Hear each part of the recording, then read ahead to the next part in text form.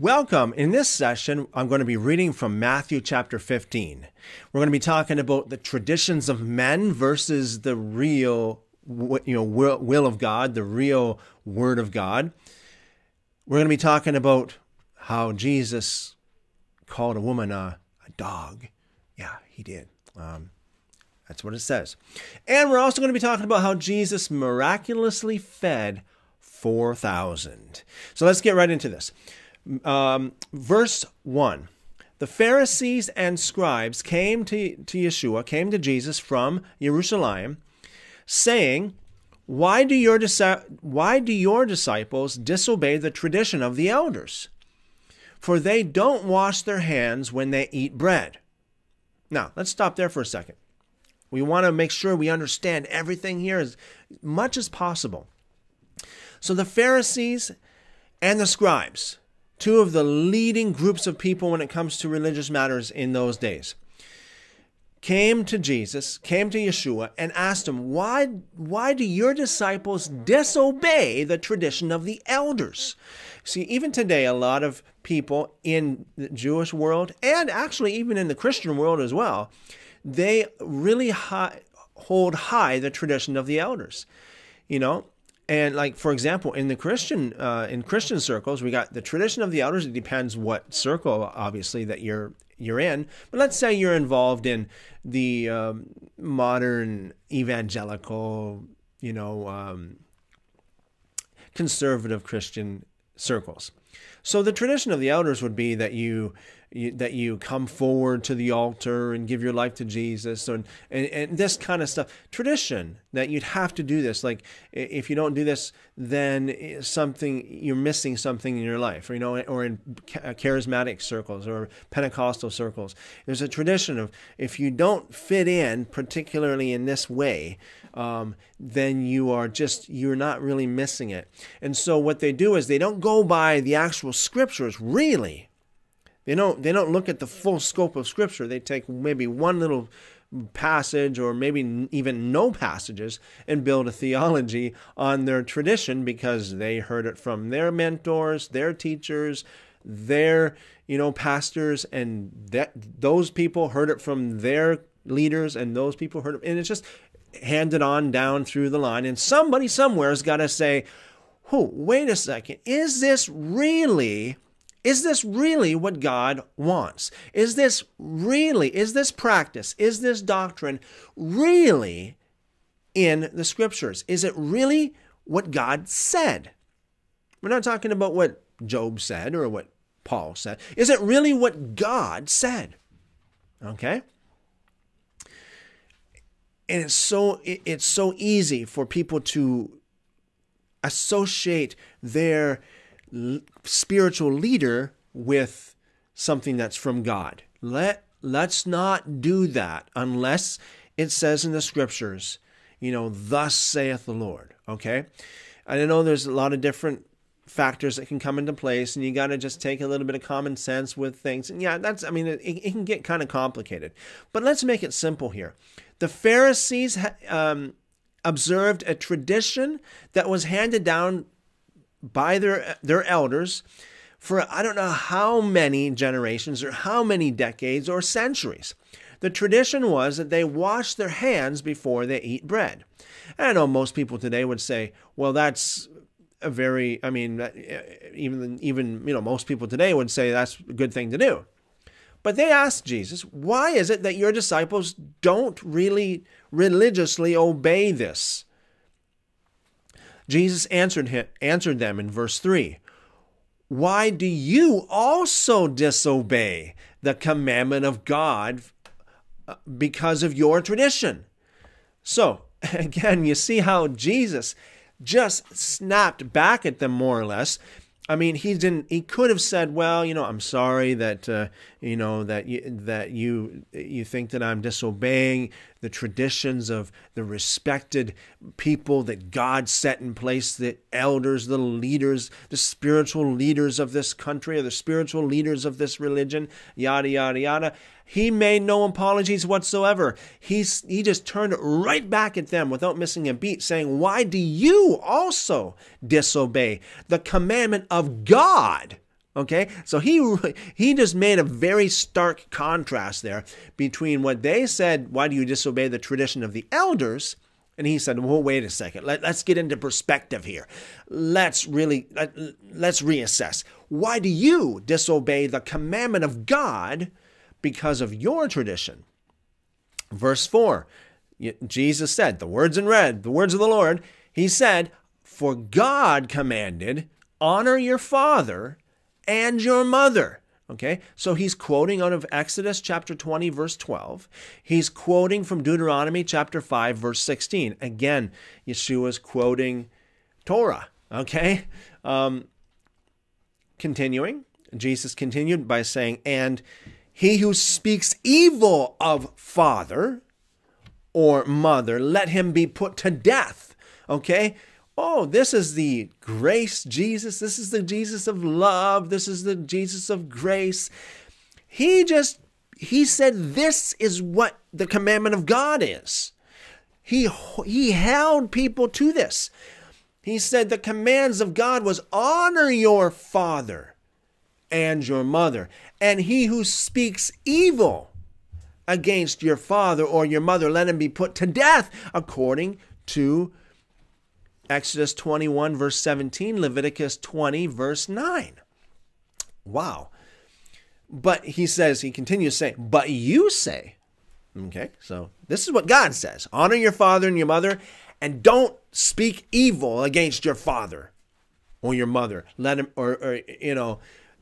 those people who do are worthy of death. But you say, But you say, whoever may tell his father or mother, whatever help you might otherwise have gotten from me is a gift devoted to God. In other words, I could have helped you, but now I'm doing this. I'm devoting this gift to God. So yeah, you needed some food. Yeah, you needed me to slaughter the cow or the fattened lamb.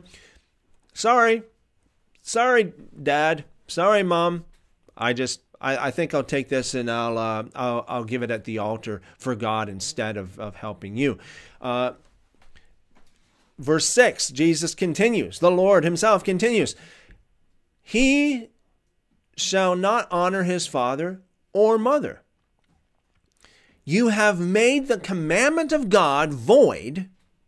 In other words, no effect, as if it's not in effect anymore, as if it's not in force anymore. You've made the commandment of God void because of your tradition. So apparently there was a tradition back in those days where, if you got a gift, you give it to God, and you leave your mother and your father, as off to the side here, okay? Instead of honoring them, you give that gift to God. And even today, again, I know Christian people that they do the same kind of thing. Well, I know it's secular, but I'm doing it for God. Oh, I know it's not good, but I'm doing it for God, You can take that in whatever area that applies to, okay? But let me give you one particular example. There's some people that say that they smoke dope, for God or whatever. It's just crazy. And there's lots of other applications to this principle, okay? You do something that's not right, but you say you're doing it for God, and you justify it and you make it, But apparently this was a tradition back then. So Jesus just nailed them and said, listen, you are making void the commandment of God. You are transgressing the ways of God. You are transgressing the Torah for the sake of your tradition. Now, once again, the Pharisees were the ones who were the sinners, okay? Not the ex-prostitute that came in repentance, who gave up her old lifestyle and came in repentance at Jesus' feet, listening to every word that he said. That's not the sinner. She was a sinner, but she wasn't. She became a saint because she came to the feet of Jesus in repentance and she gave up her old life of sin. But the Pharisees accused him of being a friend of sinners. The sinners were really them. Those were the real sinners. Was Jesus a friend of the Pharisees? You judge. Okay, verse 7. You hypocrites. Again, he loves to use that word hypocrites, okay? Meaning you pretend to be better than you are. You pretend to be good when you are evil. You pretend to be righteous when you are a sinner, a bad sinner. Well did Isaiah prophesy of you, saying, these people draw near to me with their mouth and honor me with their lips. Oh, they say all the right things. Yada, yada, yada, yaki, yaki, yaki, yappy, yappy, yap. They say all the right things, but their heart is far from me. They would rather live they have selfish ambitions. They have secular, worldly ambitions. Verse 9, and in vain do they worship me. You worship me? A lot of people go, oh, that's great. You worship God. Yeah, right on. You worship God in vain. It's possible to worship God in vain if your heart is not really, really dedicated wholly and solely unto Him. I'm talking about dedicated. I'm talking about if it costs you your friends, so be it. If it costs you some family members, so be it. If it costs you everything, okay, that's dedicated to God. And in vain do they worship me, teaching as doctrine rules made by men. Oh, again, I mean, I can talk a lot about this, but I'm not going to really dwell on it very much here. But we see this so much in Christian circles today, even in Jewish circles today. A lot of religions, they have rules made by men, but they paint it over as if it's rules of God. They got rules made by men, but they present it as the Word of God. So you got to ask questions. You got to ask honest questions. Dishonest questions, questions just to cause trouble, or just questions just to be ornery or with an attitude, a wrong attitude, I condemn that. But asking honest questions is a good thing. It's a good thing. Everything you do, you walk in, for example, you walk in church and you see Bibles in the back of pews. And everything you see, you should ask a question. Is this really the way it should be? Well, let's look back to the model church, the book of Acts. They didn't even have Bibles. What did they have? They had separate scrolls of each book of what we call the Bible, plus many more, many of which we can find in the Dead Sea Scrolls. I mean, that is a historical fact. I think it's really great to have I got Bibles, but I think it's really great to have them separately because it preserves the individuality of each author and each culture and each context of each book. Okay? And I think that's very important.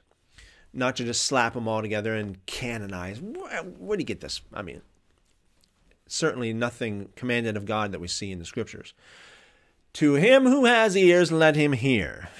Because I know a lot of you would probably have a problem with what I'm saying here. But I hope that you don't. And I hope that God gives you ears to hear and eyes to see what I'm saying. It's good to ask honest questions.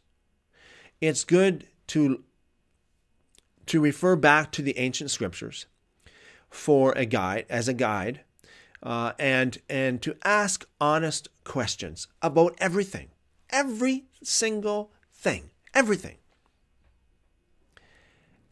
about your service, everything about you, everything about your prayer, everything about your devotions, everything about your doctrine. Ask honest questions. And you know what? Really, in the end, you'll have stronger faith. Guarantee you. You're not asking questions for the sake of doubt. No. You're asking questions for the sake of truth. You want to know the truth. these Pharisees should have asked honest questions. They should have said, is this really, I mean, this is a tradition that's been handed down for X number of years or decades or centuries. But really, is this really mandatory? Is this really what we should be doing? Is it in the "Thus saith the Lord" portions of Scripture? Is it? If it's not, then let's not be too gung-ho about it, okay? Verse 10, he summoned the multitude and said to them, hear and understand. That which enters into the mouth doesn't defile the man, but that which proceeds out of the mouth, this defiles the man. So what Jesus is doing here is he is, again, bringing things into perspective. Does that mean that you can just put anything into your mouth and it's okay? It's not going to hurt you? Of course not. I mean, you ask anybody that has any kind of sense at all, common sense at all. And if you ask any doctor, they would tell you there's lots of things you can put in your mouth that'll just completely destroy your body. However, what Jesus is talking about here is in a deep spiritual level, you got to be more concerned about what's coming out of your mouth. Put into perspective. Be careful what you say. Even when you're alone. If you talk to yourself, whatever, because we have the great cloud of witnesses. We have the angels are watching, the spirits of just men made perfect. We have, there are a lot of things unseen that you don't know about. A lot of people don't know about. Everything that we say, everything we do is written down in the book. It's recorded. Whether we know it or not, whether we are alone or in public. So be careful what you say, even in private. Verse 12. Then the disciples came and said to him, Do you know that the Pharisees were offended when they heard this saying? Jesus, wait a second. We know you're a nice guy, or we know that you're a good guy here, and these people were offended. Do you know they were offended at what you said? Verse 13. Jesus said, every plant which my heavenly Father did not plant will be uprooted. What's he talking about here? Leave them alone, he says.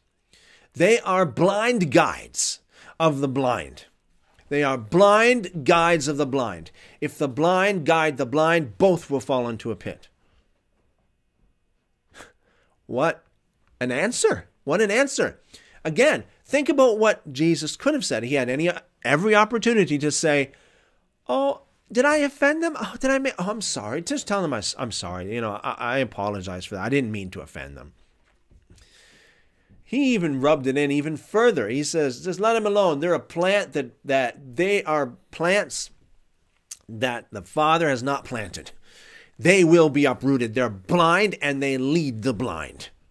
Make sure when you listen to that favorite preacher, pastor, or anybody for that matter, make sure that you're not blind. And make sure that you're not being led by someone who's blind. But those who are blind don't really know, do they? If the blind guides the blind, both will fall into a pit, Jesus said. And he just said, leave them alone. If they're offended, they're mad, they're angry, they're fuming, just let them go. They're going to be uprooted. They're weeds. Verse 15, Peter answered him, explain the parable to us. So Yeshua said, do you also still not understand? Do you also still not understand? You're supposed to know this stuff. Verse 17, don't you understand that whatever goes into the mouth passes into the belly and then out of the body? But the things which proceed out of the mouth come out of the heart, and they defile a man. For out of the heart comes evil thoughts, murders, adulteries, sexual sins, thefts, false testimony, false witnessing, that would be, and blasphemies, speaking evil against somebody or God forbid, God himself. Verse 20, these are the things which defile the man, but to eat with unwashed hands doesn't defile the man. Okay? So again, Jesus is just drawing a contrast here. He is saying, generally speaking, you should be a lot more concerned about what's coming out of your mouth than what's going in your mouth.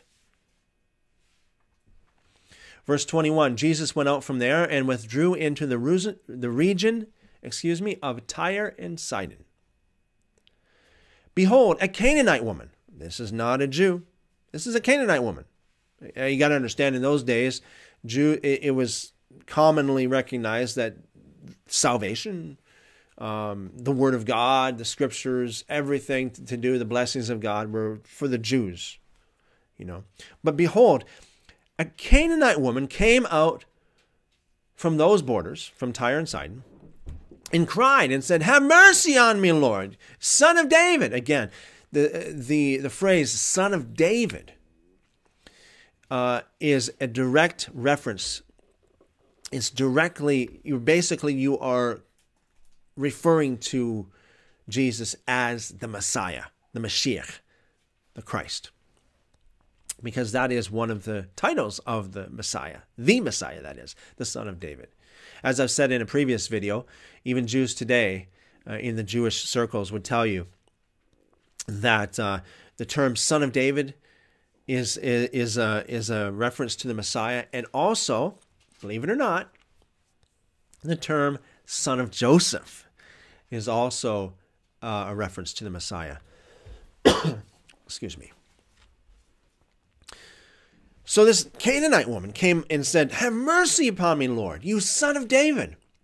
You're the Messiah, she was saying. That's basically what she was saying. Messiah, Mashiach, the one who is to come, have mercy on me. My daughter is severely possessed by a demon. Have pity on me, have pity on me. Cast some love this way. My daughter is severely possessed by a demon. Now, did Jesus say, oh, I'm sorry to hear of all of your affliction. I'm sorry to hear about what's happening to you. And I'm sorry that you are such an outcast and how these people are not, they basically just exclude you because you're not a Jew and they're racist. Did Jesus say that? Let's read on. This is the Jesus of the Bible, by the way. This is not the Jesus of modern-day Christianity or modern-day church, generally speaking. This is the real Jesus of Christianity. You want the real Jesus, not a golden calf Jesus. Verse 23, but he answered her not a word. Wait, what? Jesus didn't even pay attention to her, didn't even answer her. This is a poor woman, an outcast. Someone who was of a race that was looked down upon. This was someone who had a daughter severely possessed by a demon. And Jesus ignored her? Huh? Let's read on.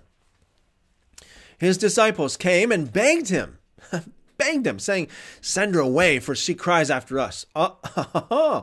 Now we got insult. We got we call it, you add, what's that phrase now I'm looking for? Insult to injury, okay? The disciples add insult to injury here. And basically just says, send her away, get her out of here. It's a woman, she's of a race that's considered to be lower race, or that's, and she's got a daughter that's severely possessed, and we know that you have the power to do it, but just send her away. And they saw that Jesus was ignoring her. We're talking about the lovely Jesus here. We're talking about Jesus loves me, this I know, for the what tells me so. Does it really? Okay, but Jesus answered and said this.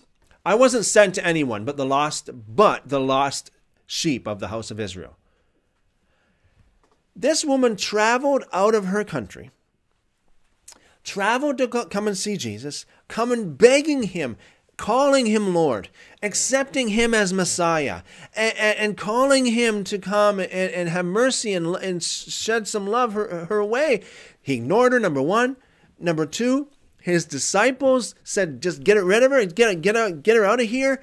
Number three, to add insult upon insult to injury, he said, I wasn't sent to anyone but the lost sheep of the house of Israel. In other words, just the Jewish people. That's all I'm here for. Wow, really? Verse 25. But she came and worshipped him, saying, Lord, help me. She was persistent and she was humble. Persistent and humble. These are the keys, okay? She was not offended. Jesus didn't say, blessed are you who are not offended because of me for no reason. He knew that the way he was and what he says and what he does and what he represents and who he is offensive. No wonder he said, you'll be blessed if you're not offended of me. But she wasn't offended. She did not have pride, arrogance. She had humility, 100% pure humility. So she's begging him again, Lord, help me. But he answered and he said, it's not appropriate to take the children's bread and throw it to the dogs. What? Do you know what he said there? Do you understand what he meant? The children, again, is talking about the children of Israel, the children of the kingdom, the Jews, okay? The children's bread is that which belongs to the Jews, which again is the promises of God, the blessings of God, miracles, healings, exorcisms, you name it, everything good and fancy that God did and what Jesus did, that is bread. That's the bread. That's the bread. That's why he said it's not appropriate. So he adds insult to insult to insult to injury. And he says it's not appropriate to take the children's bread, that is, that this evil, tormenting, severely tormented girl that had evil, tormenting spirits, it's not appropriate to take that which I could do to heal her and throw it to the dogs, which are the Canaanites. At least this woman was called a dog. He said, this is the children's bread. You want a miracle? You want something? You want God to do something special for you? That you're asking for the children's bread, the bread that belongs to the children of Israel. And it's not appropriate to take the bread that belongs to the children of Israel and toss it to the dogs like this woman. You know what? You don't hear this in church. You read this in the Bible, but you don't hear this in church. And you don't hear this on Christian TV, by the way, either. Or on Christian radio, by the way. But you're hearing it exclusively in the Bible.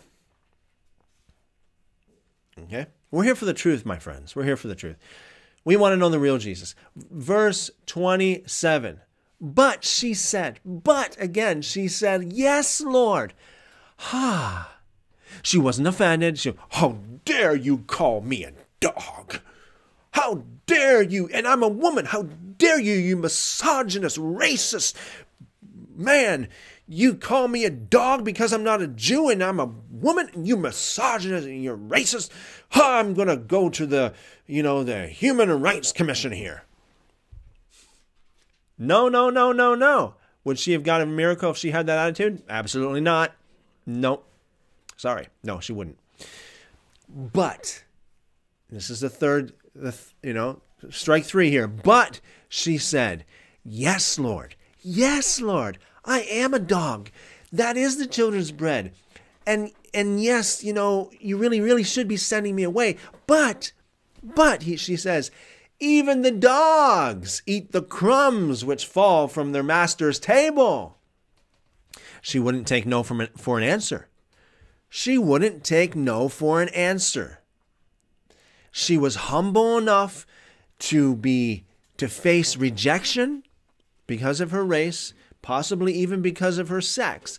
She was humble enough to face rejection and being called a dog and, being told, being turned away. How many times here? And yet, she was persistent enough to say, okay, if I'm a dog, I got to find some way to get this bread. Even the dogs eat the crumbs which fall from their master's table. Then Jesus answered her and said, woman, great is your faith. Wow. She broke through the mercy of God. You want to break through the mercy of God? Get rid of all your pride, get rid of all your arrogance, and get humble. Yes, if someone says something that offends you, don't let it offend you. Don't let it offend you. Take no offense. Push in. Press into God. Did the preacher say something that offended you? Oh well, press into God. Press in. Jesus answered her, woman, great is your faith. Think about that statement for a second. How many times did he say to his own 12 disciples, okay, these are the 12 people whose names are written on the foundation of heaven. These are the 12 people that he said, I am giving you power and authority to judge the 12 tribes of Israel. These are the 12 that had the privilege of walking and talking with the Lord himself. As they say, for at least a few years, at least.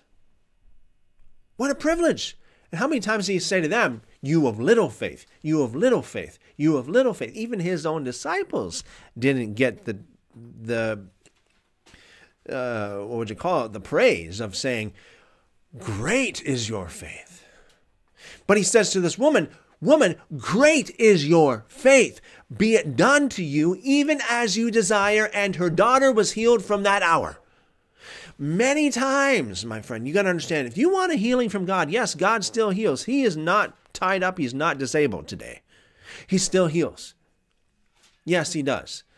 For the same purpose, so that people would believe, so that people would repent. Those were the number one primary purposes in the scripture why he healed.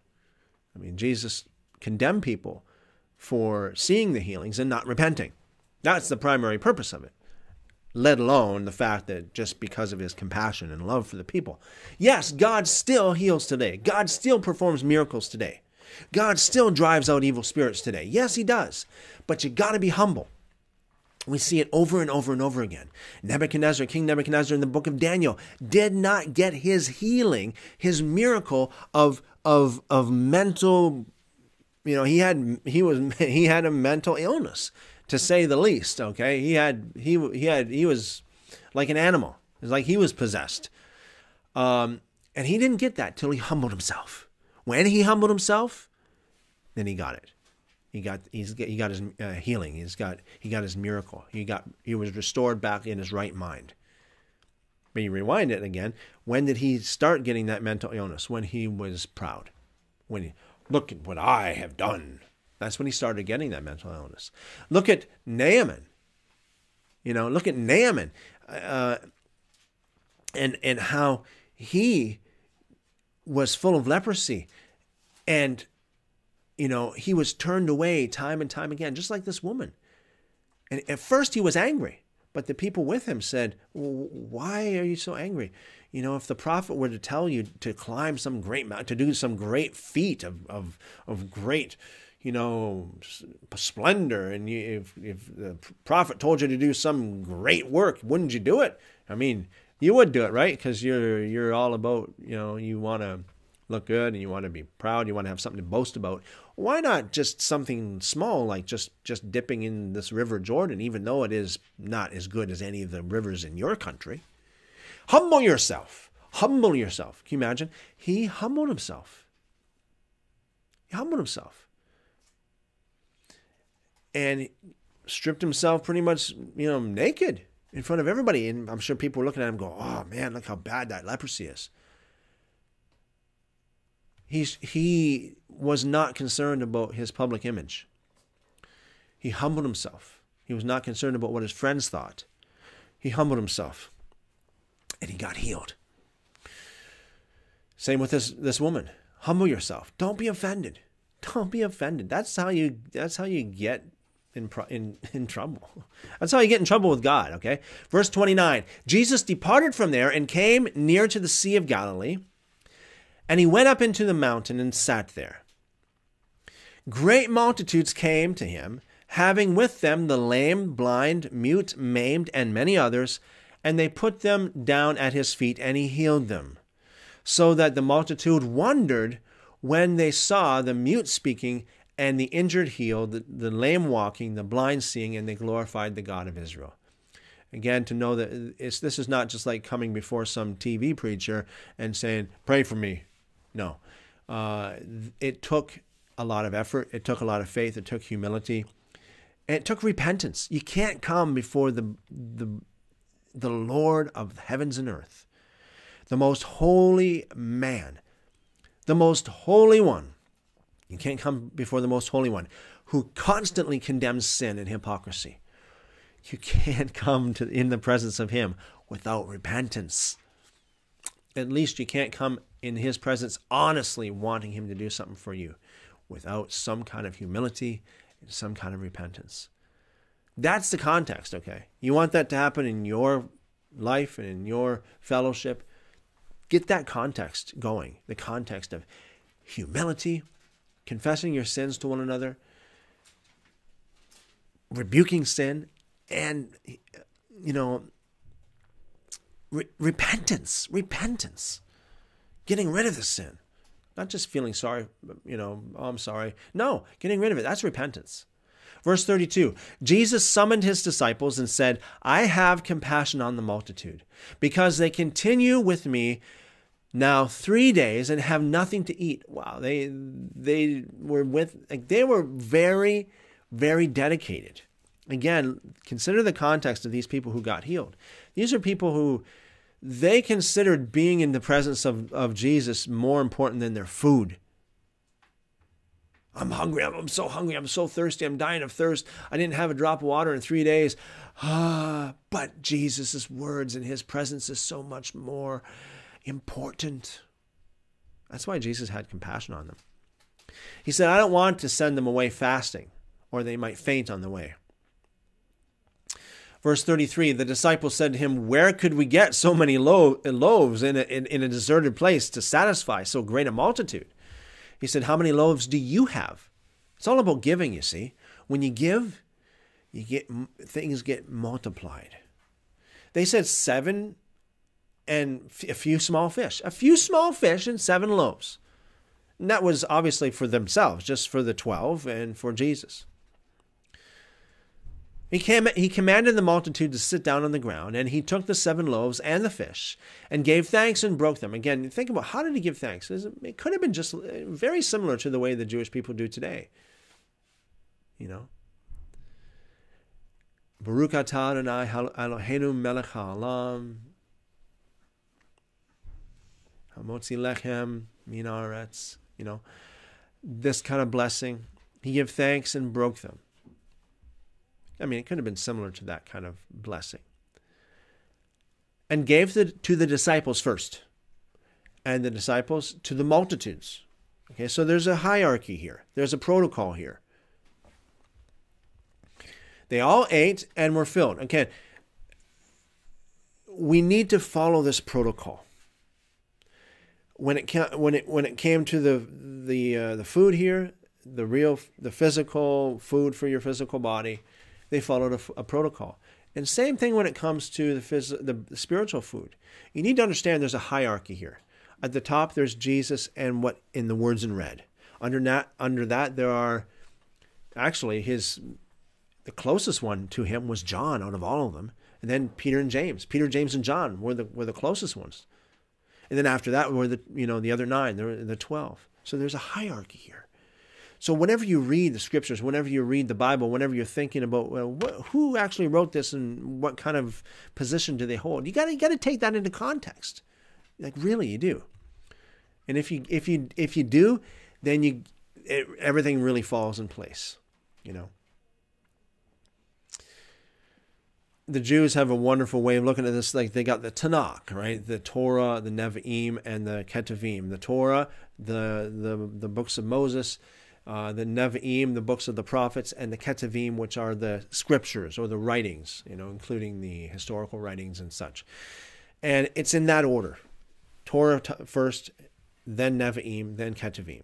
If there's anything in the Ketuvim that seems to contradict the Nevi'im, then you go with the Nevi'im, because they have more authority. If there's anything in the Nevi'im that seems to contradict the Torah, go with the Torah, because the Torah has more authority. Okay, the Jews know this thing, and we need to get back to the basics. Okay, we need to get back to the roots. Okay, we need to have the same kind of outlook and the same kind of perspective.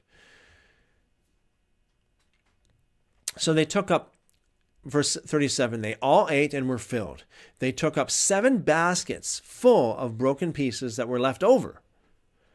Verse 38, those who ate were 4,000 men, in addition to women and children.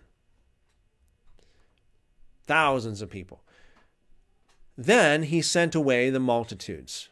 After they were fed, after they were all happy and everything, he sent them away, got into the boat and came to the borders of Magdala. What an awesome portion of Scripture we read. We talked about the traditions of men versus the commandments of God. We talked about how Jesus was not so nice, okay, to, in some people's eyes, in the world's eyes, I guess you might say. We talked about how you shouldn't be offended by anything. That is basically you're biting the bait of Satan. We talked about how Jesus fed the multitudes and how the whole context of the multitudes, how much they gave up, how much they sacrificed just to listen to the words of Jesus, just to be there and hear. And I would assume, safely assume, that they were in great repentance as well. How can you be, having been with Jesus so long and sacrificing your food and water? Wow, it's amazing. So as you go, may God bless this word. Let this word be enriched in you and multiply in you like the seed on good ground. God bless you. Thanks for watching.